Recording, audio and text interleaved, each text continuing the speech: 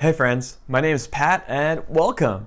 In this video, I'll be walking you through how I overclocked my system back here. Good old Torch, that's what I named the system. Now, if you haven't seen my first video, which is a 30-minute build vlog, it's pretty lengthy. Give some context, I'm a complete noob when it comes to computers. I don't know what I'm doing. So this is a complete rookie overclocking the system. And what am I actually overclocking? Well, let me tell you. I'm overclocking the i7-6700k and also the GTX 1070 from MSI, the Gaming X edition. Just a quick aside, it's crazy how in the computer industry, all manufacturers have to do is add gaming or X. And it's just that much more extreme and more appealing to gamers. That's kind of ridiculous. MSI GeForce GTX 1070 Gaming X. Deepcool's Captain 240EX. Gigabyte Z170X Gaming 5. So I'm going to walk you through how I overclocked my i7-6700k and how I overclocked my GTX 1070. Then after that, I'll show you what programs I use to test for stability and to benchmark the system as well. But before that, let's see what Torch is actually running. Everything is housed in NZXT's S340 case. And stars of the show, it's the i7-6700k, which is the CPU, and the graphics card, which is MSI's GTX 1070 Gaming X edition. The CPU is being cooled by Deepcool's Captain 240EX all-in-one cooler. For our RAM, we have two 8GB sticks of G.Skill's Ripjaws 5 running at 3000 speed. For our motherboard, it's a Gigabyte Z170X Gaming 5. For our storage, I just have one. It's a 480GB SSD from Sandisk, and everything is being powered by EVGA 650 GQ 80 Plus Gold. I'll list all of these computer parts in the description below. So here I am. I'm in my BIOS. This is going to look different depending on what motherboard you have. But you can see right here, my base clock is 100 megahertz. My CPU is running at 4.5 gigahertz. My memory is at 3000 speed, so 3000 megahertz.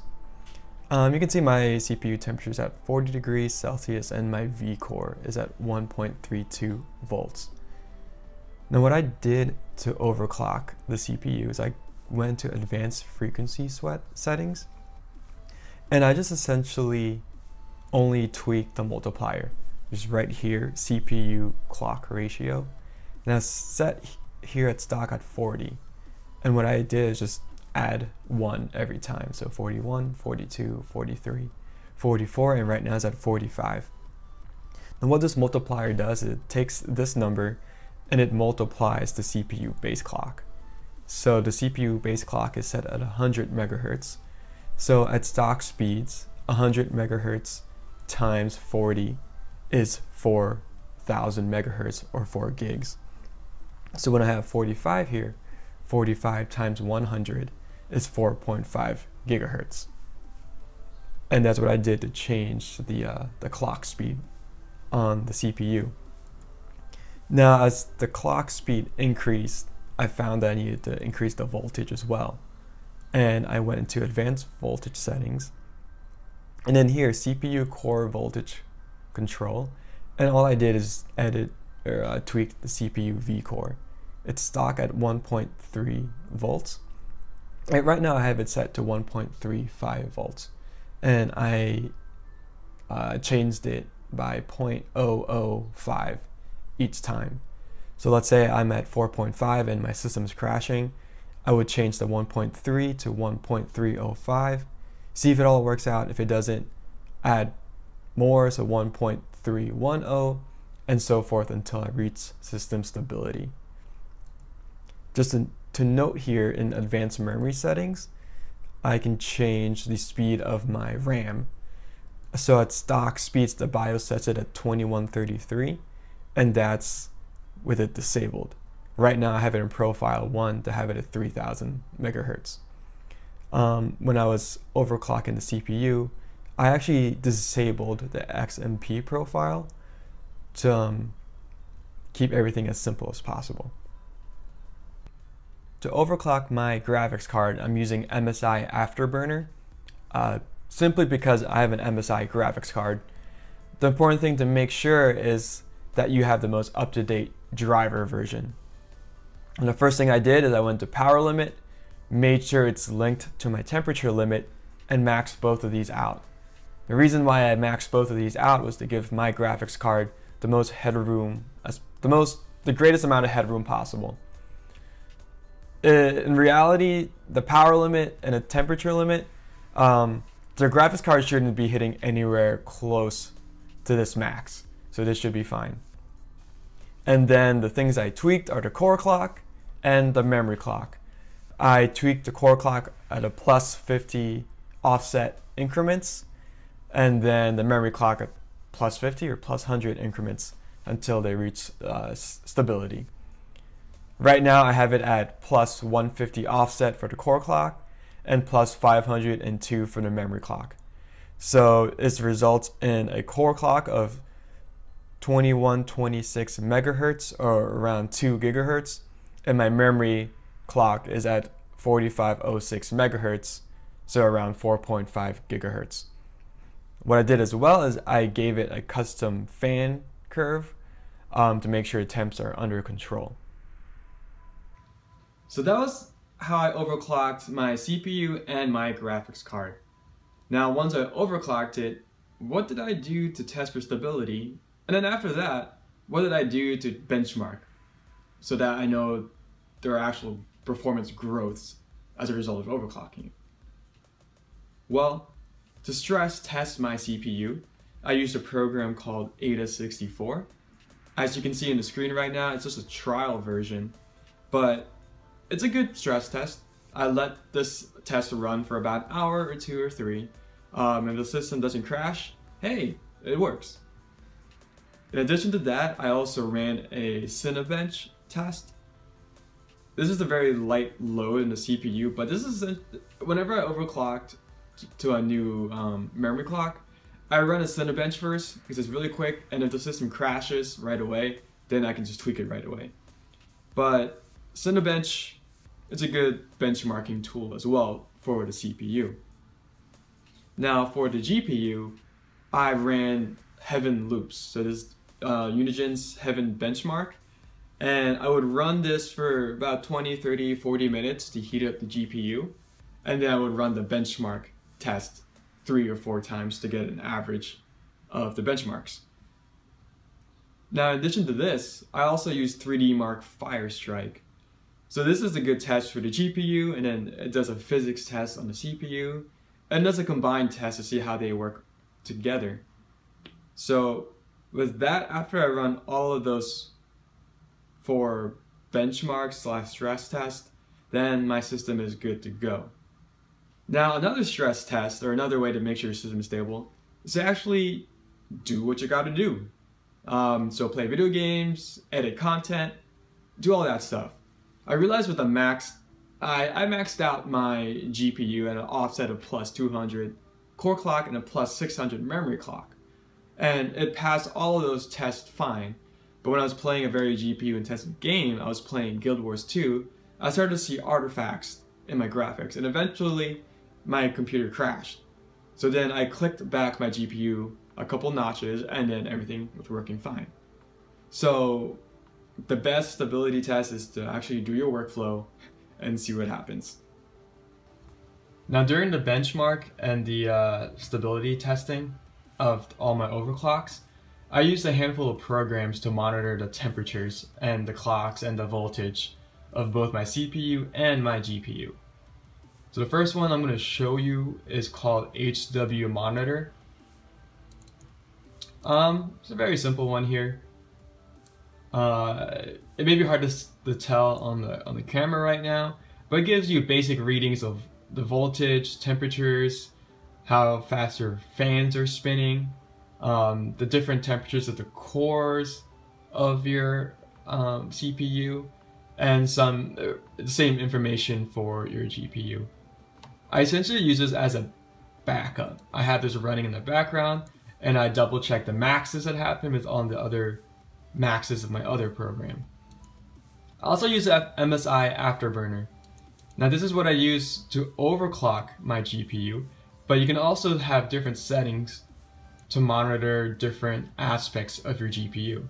And if you click this button here, detach, it brings a bigger graph that after 20 or 30 minutes of benchmarking stability testing, you can see the temperature in which your GPU maxes out at or stabilizes at. Now what I call the big brother of the HW monitor here, I have a HW info. So when I click that and click run, it brings up all of these different graphs. And this little window right here gives essentially the same info as the other HW program, but it gives a lot more in addition to that. And when you double click on, let's say, core number 0 clock, I'm going to double click it, it can bring up a graph here that tracks the core number 0 clock over time.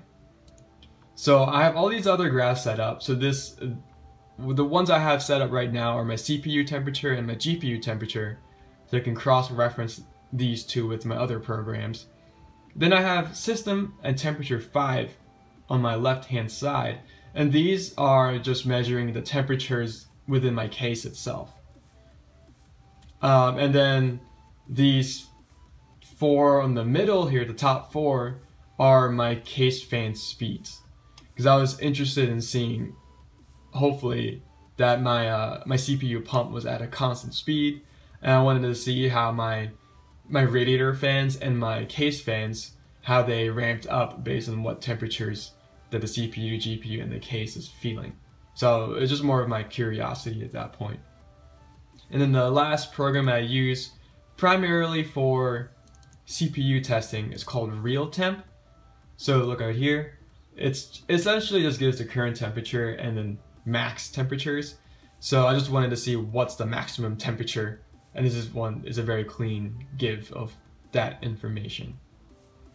So these are all the programs I use. It's a lot of graphs, but I also have these programs running when I play games. So Guild Wars 2, Bioshock Infinite, and the new Skyrim, the special edition. I always have these programs running in the background to see which games are CPU or GPU intensive. And to give you some information, my GPU hits around 70 degrees Celsius max when playing Guild Wars 2, and when playing Skyrim and Bioshock, it's around 40 or 50 degrees Celsius. And my fan speed actually ramps up to around 70 to 80% when the graphics card's at 70 degrees Celsius. But even with the fans of the GPU at 80%, they're really quiet, so I don't really hear them. So that's not that big of a deal. And my CPU, under all of the benchmark tests, the temperature maxes out at around 60 degrees Celsius. So the AIO cooler by Deepcool, great stuff, is doing its job. And I'm looking right now, its idle temp is around 31 degrees Celsius. Yeah, that's all I got for programs. So there we go. I got my i7-6700k overclocked at 4.5 gigahertz with a V core of 1.332 voltage.